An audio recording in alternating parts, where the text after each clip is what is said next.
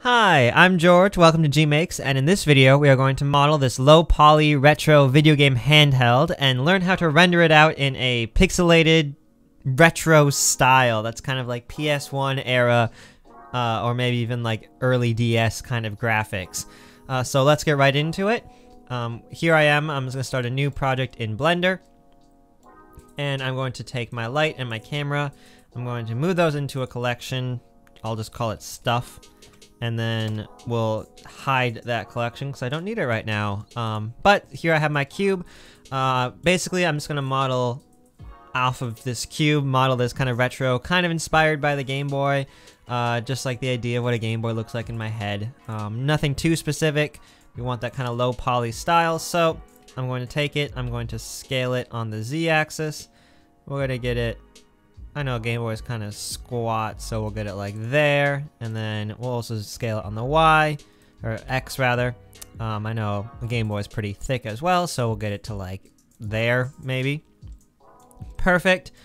That's our lovely little start, and then I'm going to tab into edit mode. I'll apply that scale first before I go, just in case I want to bevel anything. I'm going to then cut this actually in half with a loop cut. And then I'm going to grab this front face and I'm going to scale it down. Ba-da-ba. Now the screen on the Game Boy is actually rather small, but I'll keep it big so that we can see it. There we go. And then I'm going to extrude that along what I have as my x-axis, just in a little bit, so it's kind of inset. Perfect. And there we go. That's the gist. That's the basis. And now we are going to also now model our kind of D-pad, and we are going to model our buttons. So we are going to do that again rather easily. We're going to start with a cube for our D-pad. We'll scale it down, and we'll bring it out. We can scale that too, make it a little thinner, and we'll find a good place to put it. I'm thinking like X. This is basically going to be the middle of the D-pad. Again, we're going low poly here, so I'm just going to keep it real simple. We'll put it like there, and then maybe move it over a little bit more, and then into edit mode, I'm going to grab that top face, extrude it up. I guess actually I can do this. I can grab both these faces, SZ, find it, and then I can just R2 loop cuts because those will be evenly spaced amongst. Now we have thirds, and then I can go into my faces and grab those two and then scale along my, or extrude. I'll have to do extrude one at a time. Extrude, and then my Y, we'll say like there. Extrude like there. And now this is rather thick, so I'm going to grab all these faces. I actually want to grab all of these. There we go. And scale again along my Y-axis. Maybe we'll make sure everything's merged together. There we go. That should work out now. And there we go. So we want to scale Y. Perfect. We'll get that like there, and I can also then pull this again, drag this in. There we go. D-pad. Perfect. I got my D-pad set up, and now I just want, I'll get the two buttons that are common on a Game Boy, like the A and B buttons. So that will be simple as well. We're just going to grab a cylinder. We're going to go along our, rotate it along our Y-axis, 90 degrees. And we'll scale that way down. Again, we want these rather big because we want this detail to sell when we kind of get that kind of graphic style going for the render. And there we go. GX. Again, maybe pop it out a little more than the D-pad. Not worrying too much about it. Awesome. And then I'm going to go into edit mode again. 3. To grab this face, I'm going to scale this in, and then I'm actually going to get into my edge select mode, and then I'm going to scale this down. Perfect. And we'll do something like that. Scale. And then I'm actually just going to duplicate that button. And bring that sideways. And then maybe scale it down just slightly. Perfect. And that's, I think, all I'm going to give this little Game Boy-esque thingy. Maybe place those buttons a little bit better. There we go. So now I'm going to go ahead and I'm going to select, apply my scale to everything I can, because I'm going to add some modifiers. I'm just going to add bevel modifiers just to smooth things out. That is very intense. So maybe I won't do it on this little cross section just because it's beveling all of these as well. So if I give it a little bit more, a couple more segments, and I can even make that a smaller amount. There we go. I just want that little bit right there, and I'll shade that smooth. Perfect. This I'll also give a bevel to. There we go. Again, I'll give it to like 5 segments. I'll keep that 0.1 as the amount. Shade smooth. Let's give it some funkiness. So we'll just make sure our normals auto smooth off. Perfect. And now for this other one, exact same thing. Bevel 5 and shade smooth. We'll check those normals. There we go. Now we got our buttons and we got our little D-pad. And now we're going to do it on this main body as well. So we'll see how this affects it. Bevel. There we go. And that's pretty nice. That's basically what I wanted. Perfect. So now we have a nice little Game Boy kind of thing. I know the Game Boy also has a curve down here, which you could go into edit mode and kind of bevel that out. You could select this edge, Control B, and bevel that. Oh, why not? I'm already doing it. So let's do that. Select a couple. I should be looking at this as I do it. Yeah, that looks pretty good. We'll just keep that. Perfect. And that's a little Game Boy with that nice bevel even. There we go. So now I'm just going to quickly texture this. So I'll go into my material, my look dev mode, and I'll pull up a new window. Object mode, we'll go to, actually we'll go to our shader editor. And we can take this, and so I'm just gonna start with the body. So we'll name this like body. And this will be like kind of that off gray, almost tan color. So maybe we give it a little darker, and then we'll make it slightly kind of yellow reddish. We'll start with that. It might get a little more tan as things go on. Maybe we'll make it a little brighter and a little more on the orange side. There we go. We'll say that. That's maybe a little more gray is the actual color. So we can desaturate it a little bit. Anyway, we're going to now go on to our D-pad. So I'll name that D-pad. And this will make that kind of dark bluish gray color. Yeah, we'll just do that for now. And then this will be button 1. Button with an I guess. And then we'll give this one a material 2. Button with an O. Button 2. So button 2, I know these I think are both the same color on a Game Boy, but I'll vary it a little bit. So this one we'll make kind of a yellowish kind of orangey color. And this one we'll make just a pure red. Maybe a little purplish. There we go. So those are our colors for our buttons.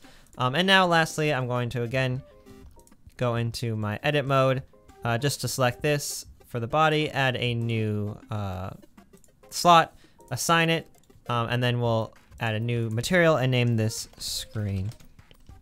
And this one I'm actually going to add an emission texture. I'm going to render this in Eevee. So we're going to add an emission, and maybe I'll give it a like slightly blue greenish tint. We'll pretend this is like backlit, and maybe I'll just bump that up to like 5. And now I'm going to go to my render settings. We'll turn on the ambient occlusion just cause, and bloom. Maybe that's a little too much. Maybe I'll do 2. I just want it slightly glowing. If you wanted to add even more detail, you could maybe grab a picture or a movie and put that in here, and kind of as it goes, it will play. But I don't really need that. I'm also about to animate this, so while I'm in my render settings, I'll just check in motion blur, and I'll also turn on my transparent background, and I'll also go to medium high contrast for my look. So I'll quickly also set up my lighting. So I'll go to my render settings. I'm going to, I think I'm going to have kind of a contrasting background, maybe like a blue for my background, something like that. So I'll just lighten up that back and I'll choose a blue color. Nothing too strong. I kind of like how that makes this look. Perfect. Maybe I'll go just a tad bit. There we go. We'll say that almost kind of just an off-white for my background lighting. And then we can see if I bring back this light, we can see where we might want that to go.